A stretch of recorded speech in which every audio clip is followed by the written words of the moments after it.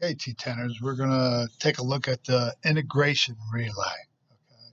It actually is a really smart relay. It'll show us where there's a problem on what channel, and it does its own self-check. These are in the engine room junction block, and it kind of works like this. It's kind of like old school codes. If you've ever pulled flash codes from an old vehicle, it's kind of like that. Our normal condition is this.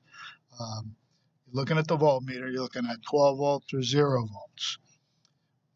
You look for your 8-second 12-volt signal. That's the beginning of the loop. It's always a continual loop, okay? Under normal conditions, okay, it does a unit check first. That's checking the component itself. You got to force yourself to start counting with the 0 first, not 1. And this unit has 9 channels on it. Okay?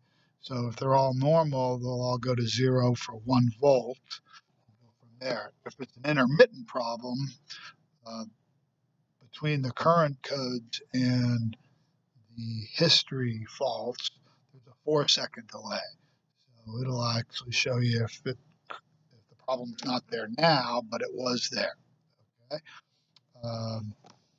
If there's a malfunction, we have a malfunction on channel 6 in the car I'm going to show you.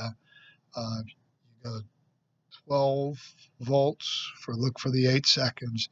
If there's a unit problem, if there's actually a problem with the integration relay itself, it'll be 3 seconds or not 1 second. 1 second checks the unit first. Then you go to channel 0, 1, 2, and you'll see channel 6. It stays on 0 for 3 seconds, and that indicates the fault. That'll show you a direct short on that in the condenser fan motor.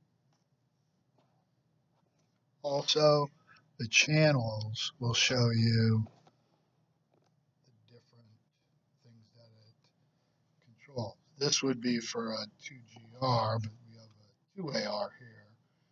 Channel 6 is the condenser fan motor. Channel 7 is the radio. You might remember that this system is a series parallel fan system.